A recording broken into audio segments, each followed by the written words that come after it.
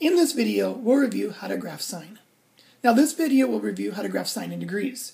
If you want to graph sine in radians, that's going to be on a separate video.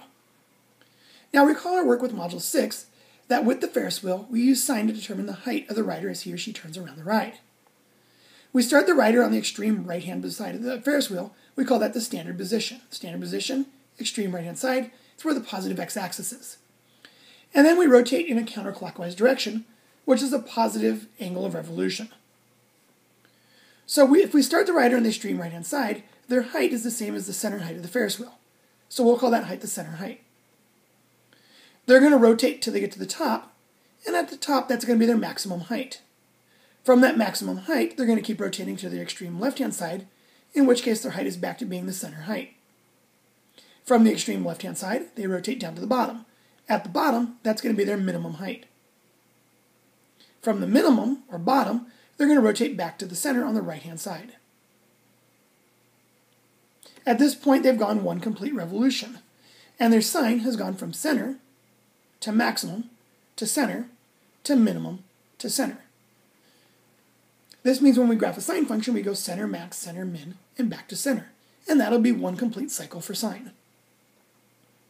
Now for the function notation, f of x equals a sine b, quantity bx plus k, is going to be the general form for sine, where a is the amplitude, b is the frequency, and k is the vertical shift. Now some books may use a different letter for vertical shift. I'm going to use k because that's what we used for all the function notations when we've done transformations. K is always the vertical shift. Now let's turn our attention to frequency. The frequency is what changes the period of the sine graph. A higher frequency graph will have a shorter period, whereas a lower frequency will have a longer period to complete a sine wave. The period can be found by taking 360 and divided by the frequency. Or the frequency can be found by taking 360 and dividing by the period. That is because the period times the frequency is always 360. We say BP equals 360. Now I'm going to cover phase shifts or horizontal shifts in a separate video. So let's look at a couple examples of sine graphs. We're going to graph these two equations, y equals 3 sine of x and y equals negative sine of x plus 3. So for the first one, y equals 3 sine x, the amplitude is 3. To find the period, we first need to think about the frequency. Now this is y equals 3 sine of x, it's just 1x, so b is 1. 360 divided by 1 tells me the period is 360 degrees. That means it goes through a full revolution in 360 degrees, which means the full sine will happen in 360 degrees. That means I need to go 4 ticks over, and that's going to be my 360 mark. Half of 360 is 180, so the second tick mark would be 180, and then half of that would be 90. The first tick is 90. Or you can just go 360 and divide by 4, which is 90 degrees, and that means every tick mark is going to be 90 degrees apart. So 90, 180, 270, 360, and so on.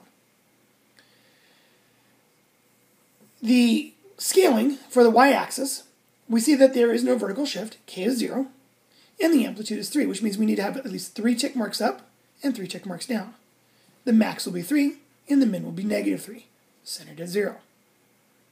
Now sine goes center, max, center, min, and back to center. So when we graph this, we're going to start at 0, 0. That's our center. The next will be the maximum, which in this case is going to be up 3. So when we go to the 90 degree mark, we're going to be up 3. Sine goes center, max, which we now have, and now we're going to go back to center. So the next tick mark will be at center, and then down to minimum. So at 270 degrees, we're at the minimum, which is negative 3. And then back to center. Sine goes center, max, center, min, center. If we do our tick marks in this fashion, each tick mark is going to be one of those pieces of the cycle. Now I usually do 2 cycles, which means I'm going to go and repeat this. I'm going to do another from center, max, center, min, center. And that would be 2 cycles or 2 periods of our sine graph. And then we draw the curve. For the next problem, this is a negative sine. Now it just says y equals negative sine of x plus 3, which means our amplitude is still 1, but it's going to start by going center to minimum. There is a vertical shift in this case. K is now 3. That means we're going to start 3 units up. To find the period, we need to first find the frequency. It is just a 1x, which means b is 1, and 360 degrees divided by 1 tells me the period is 360 degrees. Now this time I actually scale it. The other graph was scaled for me, this time I need to do it. The full cycle is going to be 360 degrees, which means my fourth tick should be 360 degrees. Half of that would be 180 degrees, so the second tick would be 180. Now I don't normally scale every tick mark, I usually just do the half cycle, the full cycle, a cycle and a half, and 2 cycle. Basically every other tick mark, otherwise it gets a little bit cluttered. So my horizontal scaling would look like this. The fourth tick, the full cycle being 360. 2 full cycles would be 720 degrees, that would be the 8th tick. Now vertically, this thing is shifted up 3 units, so my center is going to be at 3. The amplitude is 1, which means we need to go 1 unit above that and 1 unit below that. The max would be 3 plus 1, which is 4, and the minimum, 3 minus 1, is going to be 2. So I need to have at least these 3 numbers, the min, the center, and the max scaled out. Now it's always good to throw some other numbers, so to the bottom would be negative 3. The center line is going to be 3. So this graph has a center line, or vertical shift, up 3 units. From there, we're going to start at center, and then we're going to go to minimum. This is a negative sign. Normally we go center max. Negative sign goes center min. So at the 90-degree mark, we're going to be at a minimum. In this case, 1 unit down from our center line, so the minimum is going to be 2.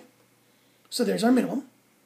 So negative sign goes center, min, back to center, to max, and to center. And that would be 1 full cycle of a negative sine graph. Now again, I like normally doing 2 cycles, so I'll repeat it. So from center, minimum, center, max, center. And that's going to be 2 complete cycles for our negative sine graph. And then we draw the curve. Now here's 2 more examples. I've changed it up a little bit.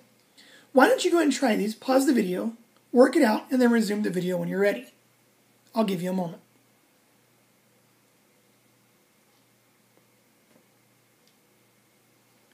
Alright, let's see if you've got it right. For the first problem, we have just y equals sine 2x, which means the amplitude is 1. The frequency here, the 2, tells me that b is 2, which means 360 divided by 2 tells me the period is only 180 degrees. This thing will complete 1 complete cycle in 180 degrees. So here, the fourth tick mark is going to be that 180 degrees. There is no vertical shift, so k is 0. So when I go to scale my x-axis, I'm going to go to my fourth tick, and I'm going to call that 180 degrees. The second tick mark would be half of 180 degrees, or 90 degrees. And if I want to scale the first tick mark, half of 180, or half of 90, becomes 45 degrees. So it's going to look like this. Again, I usually only scale every other mark. Now this is a positive sign with no vertical shift, which means it's going to start at center, which in this case is 0.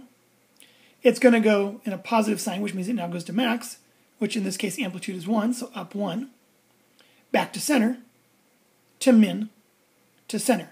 And that's going to be 1 complete cycle, or 1 complete period. Now normally I do 2 periods, so from center, we go back to max, to center, to min, to center, and now that's 2 complete cycles. And then we sketch the curve.